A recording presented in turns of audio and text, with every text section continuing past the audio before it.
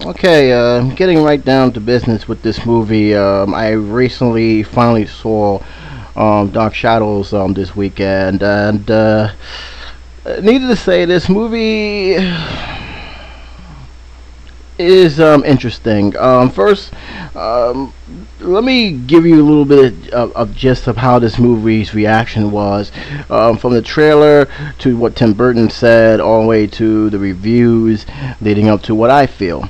When the trailer first came out, a lot of people started basically screaming betrayal, and these were people who were big time fans of the soap opera that was aired in the 70s. A lot of people did not like the fact that it looked more like a comedy instead of a dark satire drama. This pretty much did not pique too many people's interest, and it got to the point where Tim Burton himself did not like the trailer. He wanted to have a trailer that sparked a dark, serious tone, and the trailer they produced to show more of like a comedy with the music of the 70s being played in there. Overall, I saw bits and pieces of the trailer. It didn't draw my interest too much, but I was something I just want to check out because it was something I never heard before, and being that I'm seeing this from fresh without having any knowledge of the TV show, it was kind of fun to see what Tim Burton would do with it. Mind you, Tim Burton's record when adapting stuff that was already popular in the days, whether it's literature or something like Broadway, or movies or TV shows based that he made into a movie, is not that great. It's not bad, as many people turn out to say it's bad, but it's not that great either. I guess I can start probably with Sleepy Hollow. I was pretty disappointed with Sleepy Hollow. I liked the acting to a certain extent, but I felt that for some reason, even though he captured the dark, serious tone of what Sleepy Hollow is, it just didn't feel all that great. I think he focused too much on visual and costume design rather than story. It just didn't feel like a strong story, at least by my opinion. Willy Wonka, another one. Sorry, Charles and the Chocolate Factory. Johnny Depp to me was he did not fit that role at all, and the film alone. I didn't felt they needed to update it. I felt they could have just kept it at the same time period and it would just work fine. But I think updating it really hurt the matter. And how it struggled down the end, it really bothers me a little bit. I was very, very disappointed at Charles and the Chocolate Factory. Alice in Wonderland, I actually kind of liked. I actually did. I thought that people were a little too harsh on Alice in Wonderland. And, however, I will say, to Tim Burton's disadvantages, he should have not called it Alice in Wonderland because technically speaking, it's not Alice in Wonderland. It's a totally different story, based on a totally different theme. This is Alice returning to Wonderland after being away for so long, and that's where I think a lot of people got a little upset about. But otherwise, it was a different take, and I actually kind of enjoyed it for what it was. Granted, I didn't think it was made for kids, even though I got a PG. You can argue there should have been a PG-13, but that's a different story for a different time. As for the barber shop of Fleet Street, Sweetie Todd, it was just weird. I had a big problem with the songs, some of them. I know it was based on a Broadway show. It was just weird.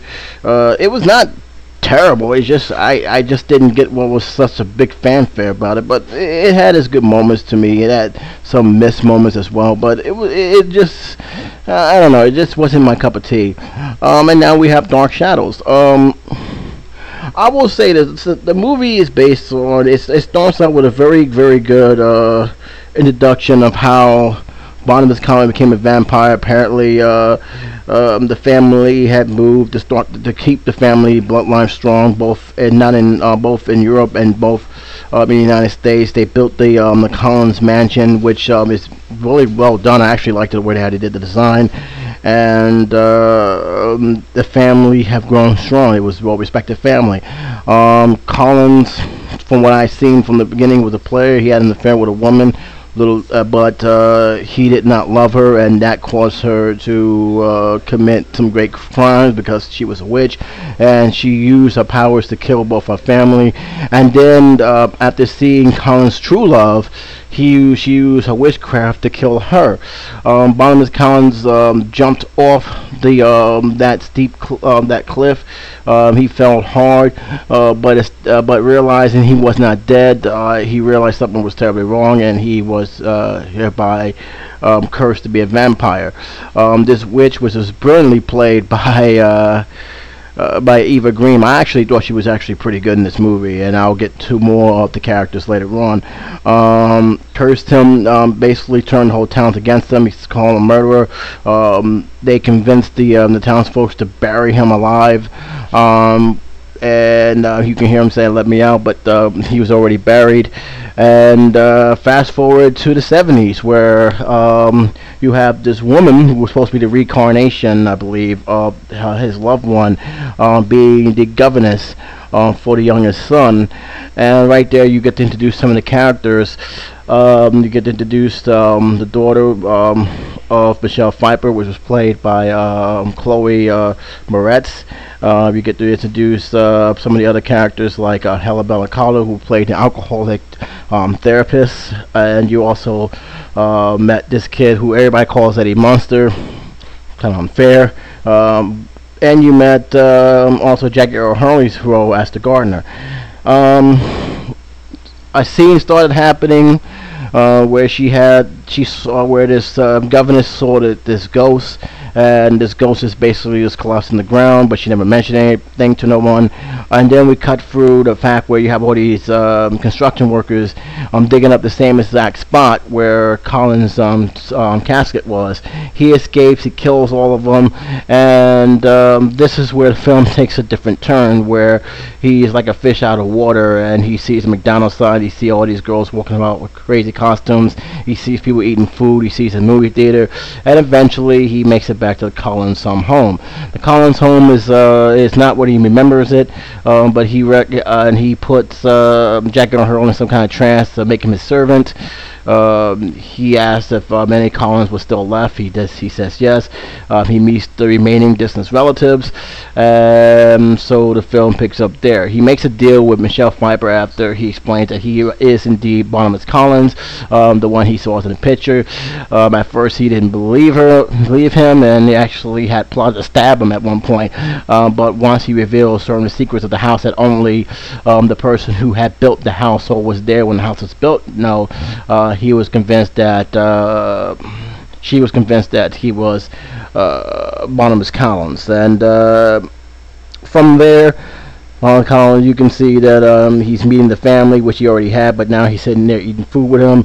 He's introduced to the doctor. He's basically he basically realized that the family fortune was almost all but gone. He's also realized that the family is not well respected in the community, and that's largely because their fish market industry has been gobbled up by the other competition, which later turns out to be the same witch who survived hundreds of years, or at least 183 years, depending on what you guys want to call it. She dominated the whole industry, and she became famous. She found out that Collins was alive after her reports of murders, how the neck got ripped off, visit him, and yet she shows a bit of a hatred and also a bit of still love. He still wants him, but he hates him at the same time. Collins, of course, don't like her, and yet he doesn't really do much to attack her, even though he could at a given moment, but he doesn't do it, and that's largely because he wants to build the family business. He wants to build the family fortune. Unfortunately, that's been proven easy said and done. I mean, he did try to get one of the fishermen to talk to the person.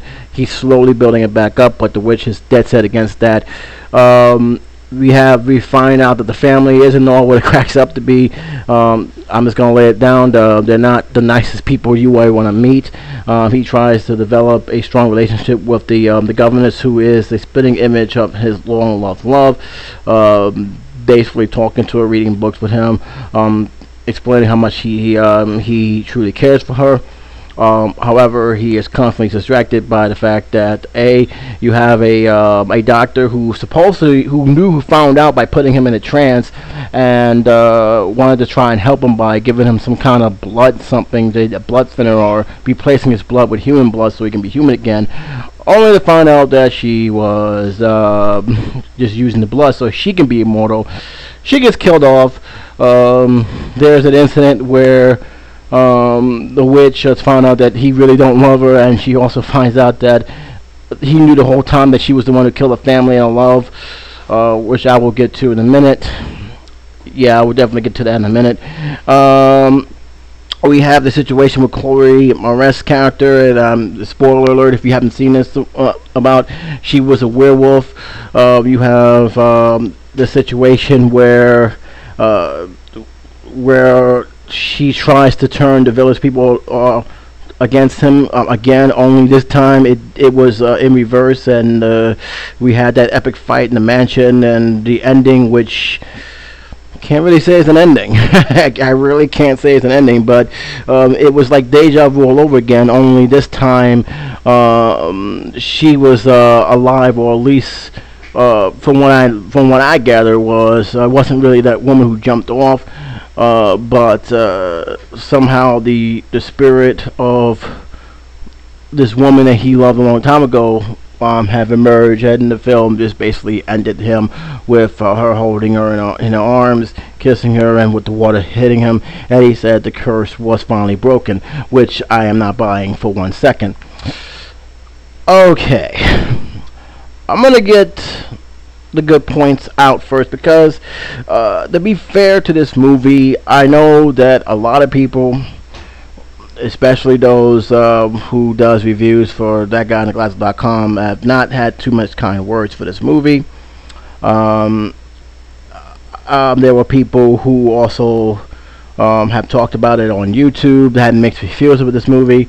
I think the one who's actually was the most fairest, to be honest, was the Cinema Snob. He was actually the most fairest review that I've seen about this film, because what he felt, I pretty much felt the same way, but there's more to this movie in terms of my feeling towards this film than what he said. I understand where he was coming from, but in my own opinion, this film could have been a lot more better had it stayed with a dark, serious tone, which is kind of hard to believe that I'm saying this, because many people will say, oh, you need comedic tones with a film like this. I think that having it try to be comedic hurt this film more than people realize, and because a lot of the jokes that they're trying to put in there, I just didn't get. I just didn't laugh at it.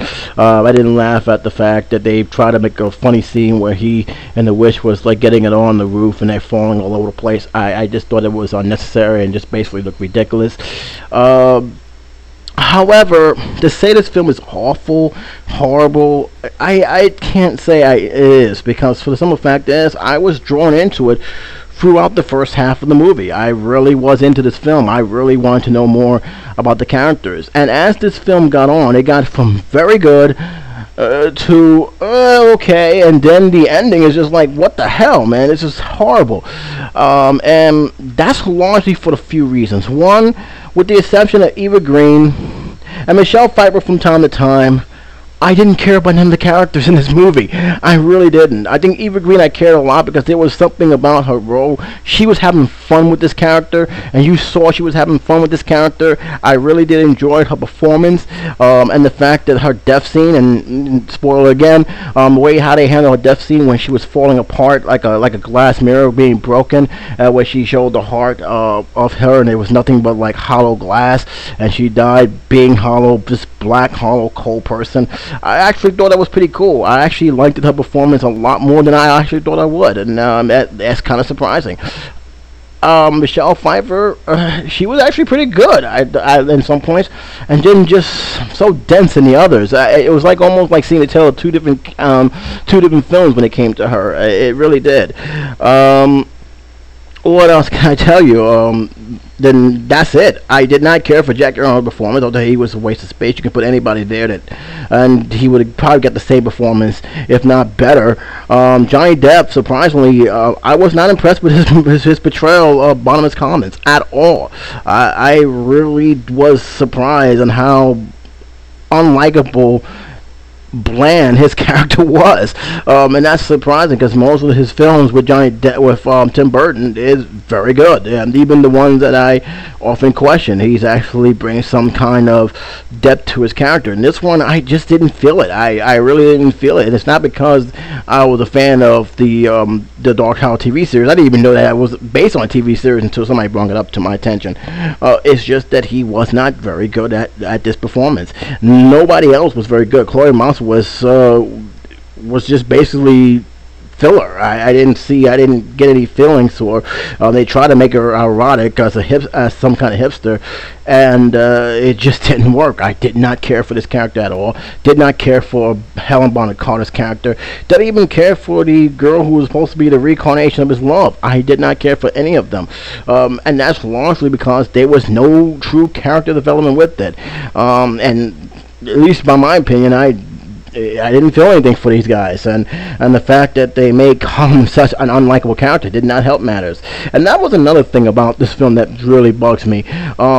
They try to sympathize with you with the curses, but he do things that is impossible to sympathize with. He kills people and said, "I'm sorry, I'm sorry." That don't cut it. You're still a murderer, bro.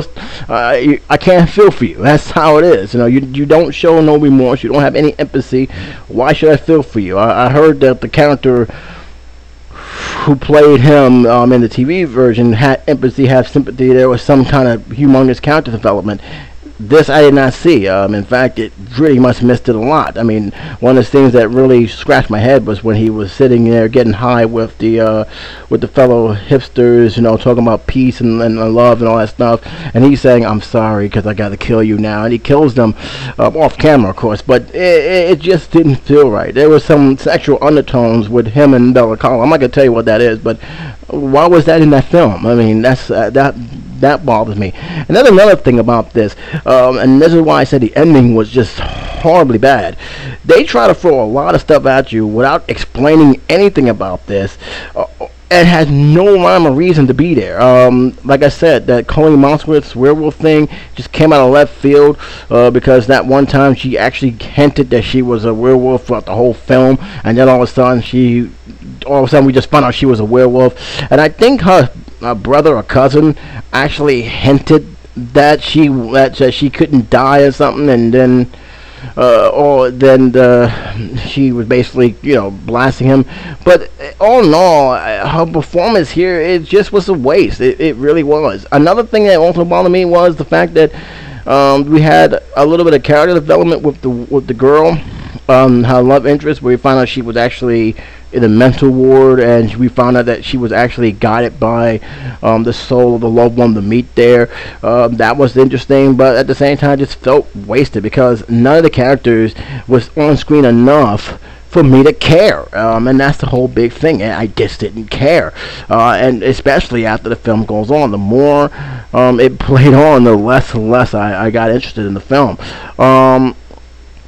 But one thing that really bothers me and really solidifies just how much of a douchebag this family was, I think it was the father. In one scene, Barnabas finds out that he is stealing from the family fortune. He gives him two options. Instead of killing him, you can stay here and be a father to your son who desperately needs it, and or you can leave and never come back. I'll give you enough money to live off your selfish greed. And you're thinking, okay, he's gonna probably choose his son, but no, he just leaves. He's like, "Forget it, I'm gone." I mean, so obviously he didn't care for the son. And the thing that it made me not like this character more, but it made me not like Barnabas because he's biased. He's talking about honor and respect, but yet he's killing innocent people. So what's the point of that? I know he's a vampire, but he's killing them, and then I'm supposed to suspect to have sympathy because he says sorry. It just doesn't work that way. I'm sorry to say that. The ending again, it just came out of left field. It was almost like when they went towards the end, they didn't know how to end it. I mean, when you look at the ending, it's like, wow, you really didn't know how to end this film. You just struggled.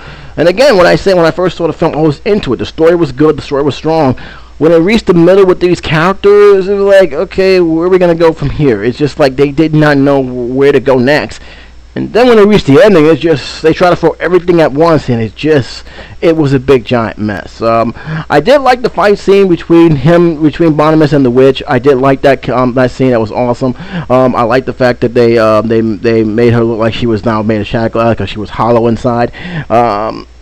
Again, there were some good points in this film, but I felt that the jokes, for lack thereof, were just mostly misses. I did not laugh too much. I didn't even laugh at the McDonald's sign that he thought it was like some kind of symbol from the devil. I did not laugh at that. I did not laugh at the fact that he didn't know what a television is. I did not laugh at some of the stuff he was saying to some of the family members. It just wasn't funny. I'm sorry. It wasn't funny. And again, if they would have kept it as a dark, serious film, I think it would have been better received than what it is now. But they try to be both, and it didn't work. It just didn't work. Again, I don't consider this a terrible film. I don't even consider it to be one of the worst films I've seen this year. For the larger fact is, there were some things I did enjoy about the film. I loved Eva Green's performance in this film more than even Bomis Commons' performance. I loved the way she portrayed that character. She really was the only one that really put an effort and had fun with the character, and I actually enjoy watching her in this film more so than in the whole entire other cast combined. The set design was beautiful. I liked the beautiful set design. I actually liked it. The costume design, I actually liked it. The visual, I thought it was a beautiful, well done film. And from time to time, the story from the beginning, at least, actually was working. And it's just it fell apart back down the end. It really did. So it's a fair movie. It's not a terrible movie. It's not a good movie. It's a fair movie, a 2-star film. Because, like I said, I still was interested in this film. I stuck with it to the whole thing. I didn't get bored about the whole entire film. The pacing was actually pretty good. I actually enjoyed the pacing, but if you want to sit there and tell me, is this a great movie? I'm not going to tell you that. Do I consider this the worst ever Tim Burton film? No. I still have a list of Tim Burton films that I consider the least favorite of mine. Beetlejuice is definitely up in that because I thought Beetlejuice was just boring, and even I saw it twice, and I still don't see the love affair. But a lot of people like his work, and that's the thing about this film, and that's the one thing I will say about Tim Burton. I think people need to understand something. No matter what film he's doing, whether it's an adaptation from some other literature or TV show or other movies, or is it something of his own, Tim Burton has a certain style. He has a certain gothic style, and he's never going to change that style again. He knows who his audience is, and he's only catering to that audiences. He makes gothic films. You know they're going to have a gothic feel to it. You know they're going to have a satire to it. You know what you're getting when you get into a Tim Burton film. So when I came in this film, I pretty much know, okay, expect this, and that to happen. And for the most part, I did see that in this movie. The only thing I will say is, could you please get other actors besides your wife and Johnny Depp? Because I didn't think that Johnny Depp fit this role. I'm just keeping it real. I did not care one bit about Johnny Depp's role in this film. And I think it's time for him to start moving away from that, at least for now. Get somebody else a acting job, because it's becoming very clear that a lot of people, including myself, is getting a little tired of seeing that. You want to keep Danny Elfman, that's fine. I don't have no problem with that, because, to be honest with you, Steven Spielberg and George Lucas keeps John Williams for their music. They always call him first. So Danny Elfman is good for gothic themes. I have no problem with that. But for the actors, switch up the lead roles a little bit, man, because clearly this was not fit for Johnny Depp at all in this movie. But as I said before, he has a certain style to it, and the only people, and if you are a fan boy or girl to The Dark Shadows, that's fine, but don't expect him to follow too much into the genre that you guys grow and love. If you didn't even like Tim Burton to begin with, chances are you're not going to like his films anyway. So I can't really tell you any encouragement of the film. I can only tell you what I felt about the film, and for me, it was fair. I enjoyed the first half. right the second third of the film they struggled, and then the last half of the film is just like, what the hell just happened? That's how it is. So 2 stars. I definitely think for if you're a Tim Burton fan, you probably like it more. The simple fact is it does have that Tim Burton feel to it. And I think people will enjoy it more just for that.